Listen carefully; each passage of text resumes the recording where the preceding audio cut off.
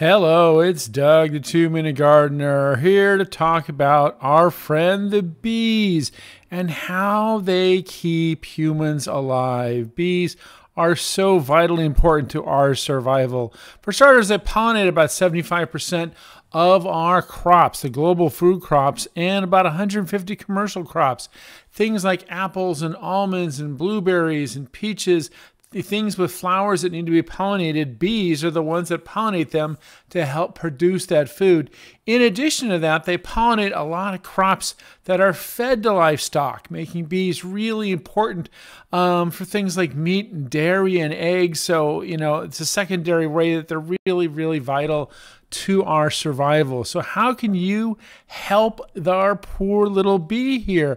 Well, definitely plant more bee-friendly flowers like what you see in these videos. Things with open stamens that make it really easy for bees to eat and share with their other bees in the hive. And I love rosemary. Rosemary is definitely one of my favorite bee-friendly plants because it blooms in the fall and winter when there's not a lot of flowers out here. But the next most important thing you do to help bees is not use these pesticides. Pesticides are incredibly damaging because they get absorbed into the plant.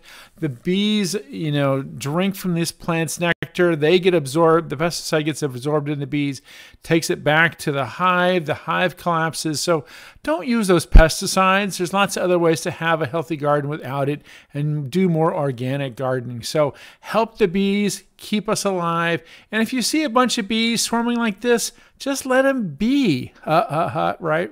But just let them be, and the bees will help keep us alive. My favorite bee fact is without bees, we wouldn't have coffee because they pollinate the coffee bean.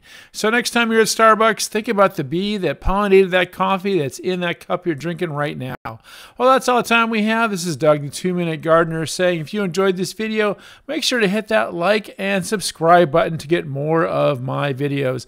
Until next time, this is Doug, the 2-Minute Gardener, saying thanks for watching.